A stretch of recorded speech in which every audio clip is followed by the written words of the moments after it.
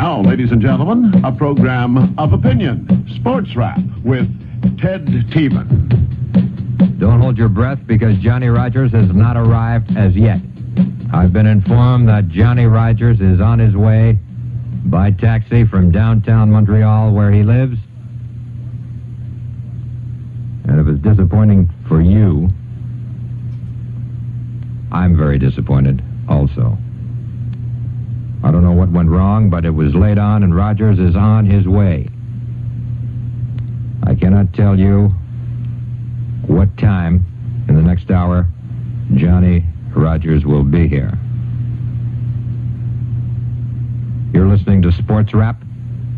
I'm Ted Tevan. And the numbers to call are 790-0933 and 630-8611.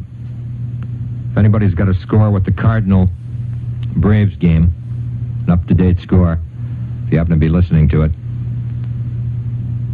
on one of those far-out radios from Metro Camera, if you can call it in, we'd appreciate it, because that's an all-important situation now. If the Cardinals lose, they were losing 2-0 to the Braves. Carl Morton on the mound pitching for the Braves. If the Cardinals lose with the Expos win this afternoon, happy days are getting a little closer. Anyhow, Johnny Rogers is on his way, I'm told. I feel very badly, as you all do, that he's not here right now. I'm not in a position to offer any excuses because I don't know what has gone wrong. Sports Rap, you're on the air. Hello. Hello? Yeah, you're on the air, please. I don't know if you made up your mind about taking me to the football game. No, I haven't. You haven't yet? I haven't yet. Well, will you? Are you the guy that called last night? Yeah. You want me to take you to a football game? I take you. But I told you that I go with 4 or 5 people. What do you want to go to a game with me for? Well, you said to talk, about the Argonauts. Yeah. Well, I'll tell you what. Yeah. I don't see any way that you and I can get together because you've got 2 tickets. Yeah. And I'll be going with 4 or 5 people. Yeah. Well, I don't really see how you and I will be able to sit together, but we can talk about it right here. After that game is over. Is that cool? Eh? Is that cool? Yeah. That's okay? Thanks for your call. Johnny Rogers is on his way. I repeat, I don't know what time he'll be here. And I'm only here for 1 hour. So keep your fingers crossed that that taxi cab will take him to CFOX directly, safely. Not too swiftly, because we're not looking for speed. I want him to get here. The numbers to call are 790-0933 and 630-8611, and you know that Mike Marshall did his thing again today. Torres was the winner. Big help from Mike Marvelous Marshall. You're on the air. Go ahead, please. Okay, that's something that happens. You're on the air. Hello? Yeah. Ted? Yes, sir. I want to ask one thing. Do you think that there's any one player in the Major Leagues that is more valuable than Mike Marshall? No, I don't at this particular moment. But do you think that he will win the Most Valuable Player award? You see, we've been talking about this on Sports Rap since June the 11th, praising Mike Marshall, right? Now, Well, he's so good. he didn't even get on the All-Star team, but we knew better, didn't we? Of course. And right now, the rest of the National League is starting to sit up and say, hey, Mike Marshall, he's got to be something else. But we knew it, didn't we? And that's what riles me, because this is an expansion club that the others seem to overlook it. They don't expect solid material from an expansion club, do they?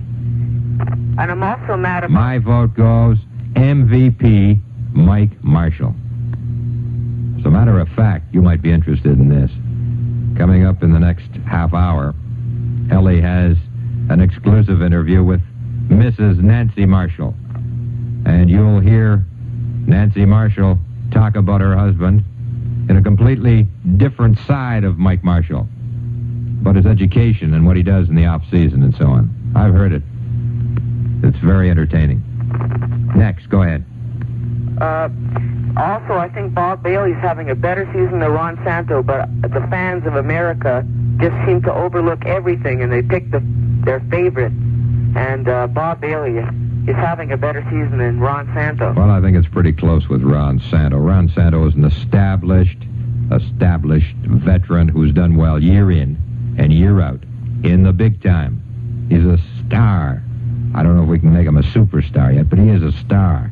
Well, if you look... Bailey is having a good year, yes, and you can't take that away from him. Bailey is going to have his best year ever in the bigs. Better than 1970 when he hit 28 home runs. Okay, so that's all. Thank you very much. Okay, thank you for your call. I'm told that Johnny Rogers is on his way to the Sports Wrap microphone. We will wait and see what happens. It's beyond my control now, and of course yours. It's disappointing for you as it is for me. But we will wait, and hopefully Rogers will be here. And then we can get it strictly on football and the Montreal Alouettes in the CFL. The numbers to call are 790-0933 and 630-8611. Back to the line. Sports Wrap. You're on the air. Hello, Ted. It's the Stallion calling. Yeah, how you doing? I'm fine, and how are you? Okay. I was expecting to talk to Johnny Rogers, but so was I. Something else in mind. I sort of figured that maybe I could ask you a baseball question or make a comment. Well, this is it. This is your opportunity now. Yeah, but I'd also like to ask you a football question, that I was going to ask Johnny Rogers. Well, all right, go ahead. Okay. Well, I'll And if it's too difficult, I'm going to save it for Rogers.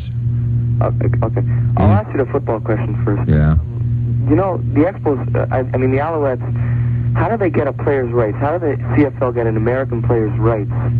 I don't know how that happens. Do they have a draft or something? No, there's no American draft for the CFL. There is a college draft. I think you and I talked about this or somebody else about a week or two ago. And there is no other draft than a Canadian college draft. In other words, you're wondering how the Alouettes got a hold of Johnny R.? Right, Okay, now I will not answer that question. Rogers will be here, and I'll throw that out for you, Stallion. Okay. Is that okay? Yeah. I won't forget, because that's a good question. It's not a difficult one to answer, but I would rather Johnny Rogers tell his story, how he came to the Alouettes. Okay, can I comment on the Expos now? Oh, yeah. What's happening to them? They're getting the great pitching now from everybody, even Torres. Uh-huh. And they're getting the clutch hitting. Yeah. Because they're not getting the hits they used to get. Now they're just getting the clutch hitting. Yeah. And I right now, at this moment, I realize that with the Alouettes going great, they have a great chance to win the Grey Cup. Canadians already won the Stanley Cup. We could have a triple championship in this city. It is a city of champions, isn't it? Oh, yeah. It's mind-boggling. Stallion? Yeah? You're my man. Okay, I'm going to ask him that question. Okay, thanks a lot. If and when he gets here. Thanks for your call. Bye-bye. Bye. The numbers to call are 630-8611 and 790-0933. And this is Sports Wrap. I'm Ted Tevan. And while we're waiting for Johnny Rogers, I have to tell you, those buses are rolling to Saratoga. You know Ron Turcotte had 5 winners the other day? Yeah, I checked that out. Ron Turcotte.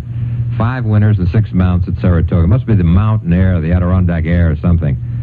But to get back to those air-conditioned buses, if you go to gate number 5 at the bus terminus at Barry Street, there will be buses rolling again Saturday morning. Not tomorrow, but Saturday morning again to Saratoga. So for Saturday, they're asking you to be there before 9 o'clock at gate number 5 at the Barry Street bus terminus. Now, for reservations, to make sure that you have a seat or 2 or whatever you need, here's the number: 381-0261. 381-0261. And you'll get there in plenty of time. But the main thing is no parking problems. They had a record crowd at Saratoga last Saturday. Those who went on these beautiful air-conditioned buses, and there were a lot of you, I'm told, had the time of your lives. A lot of you have never been to Saratoga before. There was one particular gentleman with his wife, heard about it on this show, and told the tour organizer, why have I not been coming here for the past 10 years? Because it is beautiful. And it is. I'm not sending you there to gamble, to bet on horses. I'm telling you to go there and have one beautiful day. You have never, ever seen anything like Saratoga Racetrack. I don't care if you've been to Big A, Belmont, Hollywood Park, Santa Anita, Bluebonnets. I don't care where you've been. You've never seen a more beautiful setting than Saratoga. And you can get there 381-0261, Saturday morning, Gate 5 on Berry Street. Back to the lines. You're on the air. Go ahead, please. I'm a Hawks fan who phoned the other night, and I guess I disappointed you with my questions, so I'll try a little harder tonight. Okay. You were talking last night to a gentleman about Henry Aaron. Yeah. And so I looked up some statistics on him.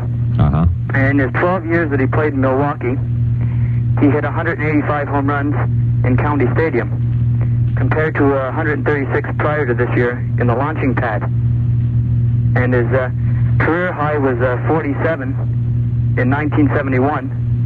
But it's hard to believe, but he didn't even lead the league when Stargell hit 48. Uh-huh.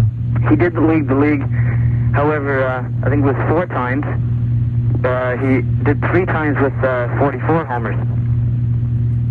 And I'd also like to... Well, what do you think about all that? You know, they're all numbers, but now give me your opinion on Hank Aaron.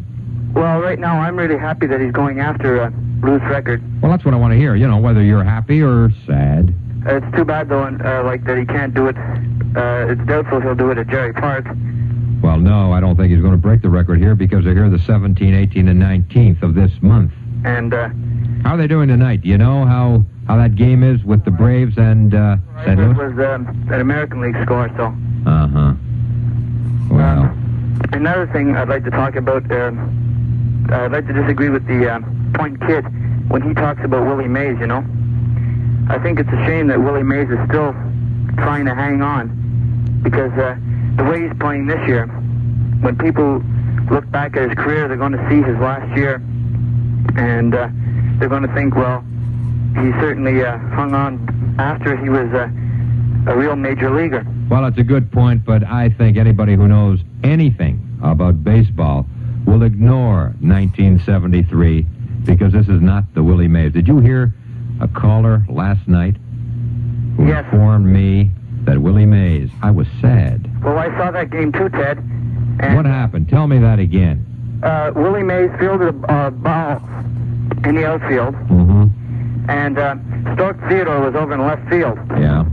And he couldn't throw the ball into the infield, and he threw it over to Theodore to get it into the infield.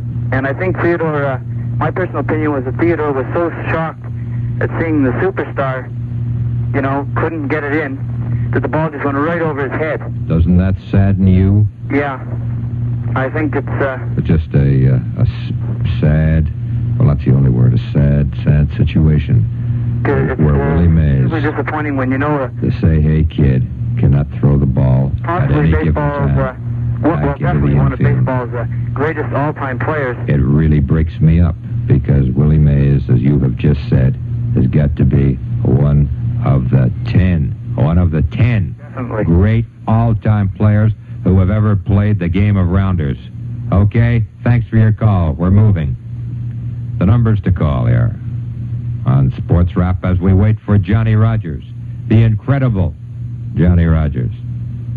I think he could run faster here than that taxi's bringing him.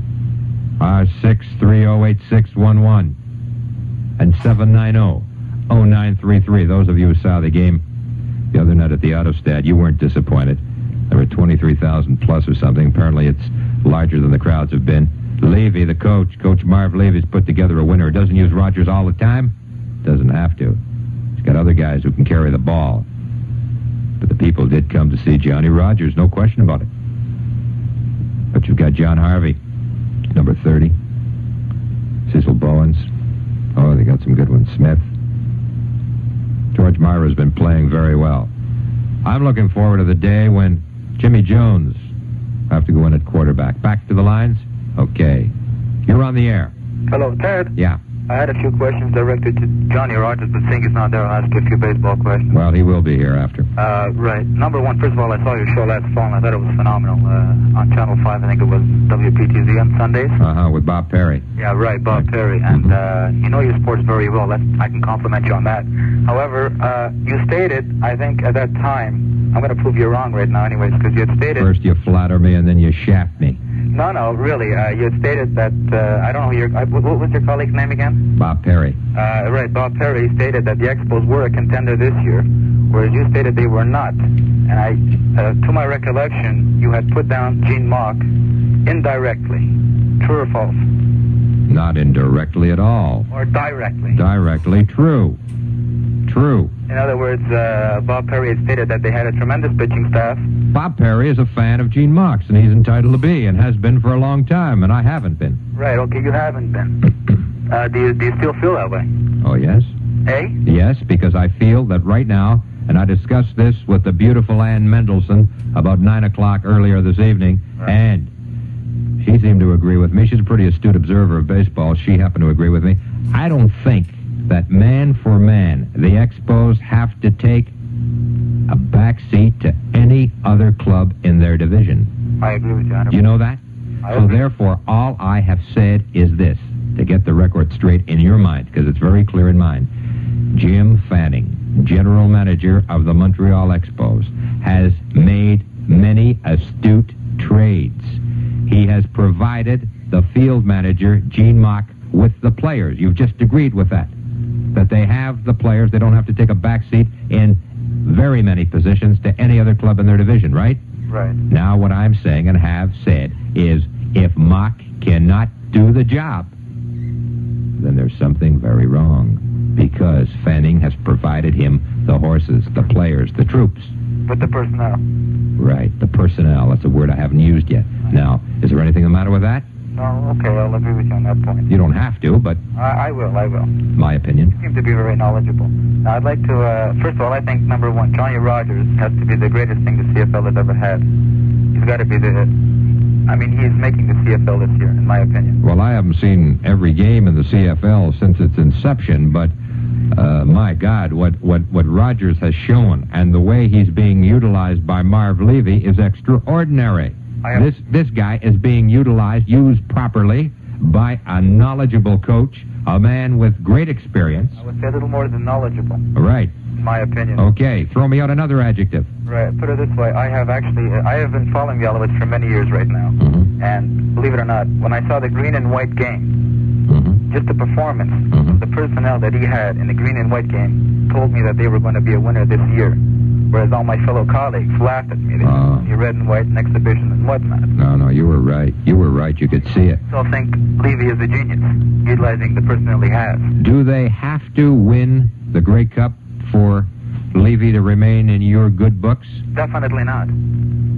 I'm with you. In my opinion, they don't have to win the Grey Cup. I'm with you. As long as he produces a winner during the season, I think he's done a fantastic job. Yeah, I don't think we have to put the pressure on Levy and his 32-man roster. Hey, what do you think about that trade for Steve Smear to the... I thought it was a steal at the time. I said Smear, in my opinion, Smear is a great ball player, but I felt he was a little overrated.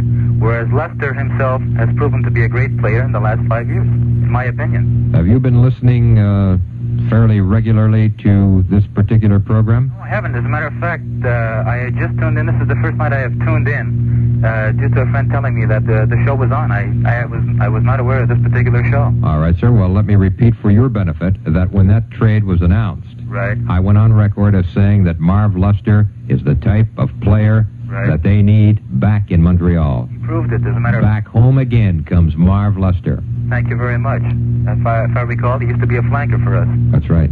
And he was a fair ball player at that time, and I was very disappointed to see him go, in my personal opinion. And I think another steal was the fact that we got Glenn Weir from our Cosmos. Yeah, Weir is something else. Cosmos is a pretty good ball player. But you notice one thing. I would say we have a Canadian for an import. And what is he, 22 years old, Weir? Yeah. And from watching the games, he's impressed me immensely. Really, he has. You notice the various formations that Marv Levy has set up. He's got Rogers going at split end. Right. And then Rogers comes in another position. Yes. And you've got Dallariva tight end. Right. And Brian Jack can come in at any time at either split end or tight end. You are correct. Braggins can come in for Randall. Bonnet comes in for Braggins. Bonnet can come in at center for Conrad. Bonnet for George, although, you know, George, he's something else. I thought he actually put Hamilton to shame in the first game by bringing fellows in like, we'll say, Mike Maloney, Buono. Yeah, I haven't come to him yet. And then you've got... His personnel the first game against Hamilton, he was actually putting them to shame. And then you've got Yoakum at left tackle. In my opinion, and quote me here, he is going to be, this year, the most outstanding offensive lineman in the CFL. I couldn't agree with you more, and you've just been quoted. You're on record right now. You can keep putting me on record. Okay, now, you see, if anything happens to Yoakum at any given time, Ed George can come in there at left tackle. That's the way Levy has got all this set up. Now you got Evanston, and then you got Allen right near him. He's got everything marked here, even who the holders are for field goals. You're 100% correct. Let me put another point across to you. Now, you saw Harvey perform, correct? Mm-hmm. Now, he is a fair ball player, in my opinion. Yeah. He's a little better than average player. Yeah. But you must admit the offensive line made him look a little better than what I think he really is. Well, the offensive line is really good, and they're there to do that job. I saw a block. Can I interrupt for a moment? Go ahead. It puzzles me. I have watched Cecil Bones, and I feel that the ball is not being given to Cecil Bones as much as I would like it to be given to him. I feel he's giving the ball more to Larry Smith, whereas I feel he should be giving it to Bones, because I think Bones is a little better runner than Smith. Well, we'll wait and see. What I did want to mention to you, and let's keep track of that Bowen-Smith situation, because... I'm not taking anything away from Smith.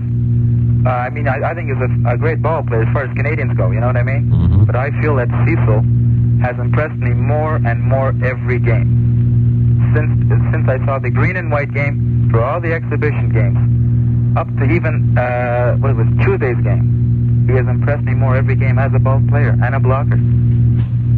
I think you're right there. Now, Rogers impressed the people so much when he threw a block. Did you see that? With a block on? Did you see a block that he threw? Wells. He threw it on Wells. Yeah, was it on Wells? I feel it was on Wells. I saw it because I was right on the 40-yard line. Were you? Huge guy. He spun, Johnny Rogers spun Wells up in the air, and Myra got that pass away. And, sir, let me tell you something now. Johnny Rogers has just walked into our sports wrap microphone, and I'm glad you're still on, because you've got a couple of questions. But hold on for a minute. I want to say hello to Johnny myself. Johnny, I'm glad you're here. My man. Nice to be here, Ted. I had a friend of mine who was supposed to bring me up here earlier, and I haven't been able to find him, and I don't really know Montreal well enough to get here by myself. I never would have found it. Sir? Yes? Okay, you've got a couple of questions for Johnny R. He's right here, and let me thank Peter Michaels for doing his thing. He went right out there to wait for that taxi cab. So this was a real team effort here. Go ahead, sir. You're on the air with Johnny Rogers. Johnny? Yeah. First of all, I heard some comments on the post-game show which you had quoted saying you are an ordinary superstar. Well, in my opinion, from watching you in college ball as well as in professional ball this year, you are a superstar. Well, thank you. I really appreciate that. I just, I feel I would like to be a superstar, but I feel I'm just ordinary, really, and no. I feel that I should be confident. I don't want to be overconfident, but I feel I should have a lot of confidence in myself, or else how can I expect the fans to have confidence in me? I have to agree with you. What makes you the superstar is your guts and determination. Whereas I will take an example of a player who has a lot of ability in Leon McQuaid of the Toronto Argonauts, who, I don't know if you've watched him in the past. I don't think you know him too well, but he has tremendous ability. However, he does not have the desire or the determination as a player like yourself. And he cannot be categorized in your category. You are simply a superstar. Oh, thank you very much. Sir, I thank you for your call, and I'm glad that you found out that this show is on the air now, and you were on the air at the right time to talk to Johnny. Thanks very much. By the way, anytime you'd like to come up for supper, you're welcome. All right, thank you. Bye-bye. Do that. Johnny, I guess that was quite a hectic taxi ride. Oh, it was quite a ways, too. I live out on Nuns Island, and that seems to be a ways from here. Well, we're very, very happy that you're here, and a lot of people have been saving questions for you. Let me throw this one out that a regular caller wanted to... Yeah, the Stallion? Yeah, the Stallion. Oh, you were listening in the car, eh? Yeah, I was listening on the way out. What is the answer to that? How do American football players arrive in Canada? Well, they have a Canadian draft list that they have. They don't have the regular draft where they put in a paper, whatever. They do that with the Canadian football players in colleges. And they just have a list that a lot of teams just agree on, that they get, they just start picking. And they just, I've been on the Montreal Alouettes draft list for about 2 years now. When I was a junior in high school, when you're a junior, I'm junior in college, excuse me. When you're a junior in college, you're able to, a lot of, like Leon McCoy, I think, left when he was a sophomore or junior, and a lot of football players that who can't make the grades a lot of times come up a little earlier. But it's more or less, it's outside the NFL draft, but it's given the type of a buffer where you have a NFL-AFL merger, except for it's the CFL now, and it's, I think in the future it's going to really provide a better opportunity for football players that can't get the money that they want in the AFL to have an opportunity to really get maybe what they feel that they're worth in the CFL. Well, John, Montreal, and I think all of Canada is so glad that you're here in the CFL, because now, and I've heard this mentioned before, some American ball players will come up here and they'll say, where do you play? CFL. And they'll say, oh, isn't that the league where the Heisman Trophy winner Johnny Rogers is? So you've added a certain, if you'll excuse the play on words, luster to the CFL. Okay, let's take some calls, and let's try to make them as brief as possible so that as many people as possible can get on with Johnny Rogers. You're on the air. Hello, Ted. Yeah. Can I speak to, Yes, go right ahead, please. Right here. When Sonny Wade gets off the critical list, and he's playing for the Alouettes, do you think he'll be playing as a quarterback when he gets out? You said Sonny Wade? Yes. I really don't know what they plan to do with Sonny. Sonny started working out with us again today, and he seemed to have gotten over his stomach injury, and he's throwing the ball good and all. But George Meyer is really doing a heck of a job, and they feel that Jimmy Jones is a heck of a quarterback too, but they haven't had a chance to use him. So I don't know really what type of an adjustment period that Sonny might have to go through before they decide to use him. Yeah, because I think, George Meyer is doing a real terrific job right now, and, I think he should stay there for a while before they put Sonny Wade on. Okay, sir, I thank you for your call, and let's try to keep them more directed to Johnny Rogers himself rather than the policies of the Alouette Football Club. Let's go to this line, Johnny. You're on the air with Johnny Rogers. Good. Yeah. Can I talk to Superfly, please? You've got him right here. Superfly. Right on. Yeah, what's happening? You got it. Who are you? What's your name? You know me. From Nebraska? From Nebraska. Yeah. Oh, you have to tell me your name. I don't know voices. Marty. Who? Marty. Marty. Yeah. Yeah, I know Marty. Okay, anyways, listen. Okay, yesterday I was having a discussion with Ted Tevan, right? Right. Concerning drugs in sports. Now, you're here. I want to ask you some questions about this. All right, go right ahead. Okay, first of all, is it really a serious problem in the professional football? Is it really a serious problem, drugs? Like, are a lot of players taking it or what? Well, I think drugs is the problem, but I think it depends a lot on the location of the team, on how easy drugs are to get or how the community is around this thing. I don't think that, you'd be more geared to have a lot of drugs in places like New York and in L.A. or whatever, like on the coast and whatever. And I don't think that a lot of athletes really take as many drugs as people claim them to take, because I think that an athlete has to be mentally sharp as well as physically sharp, and I feel that drugs take this away from him, and this is his way of making his living. I don't think he would intentionally take this away from himself. So I can't really think that it would be as serious as they say it is, yet, it's a lot of talk about it. Now, they're talking to the NFL that players are going to be taking your analysis test this year. How would you feel about that in the CFL? They're going to be taking knowledge tests? No, your analysis.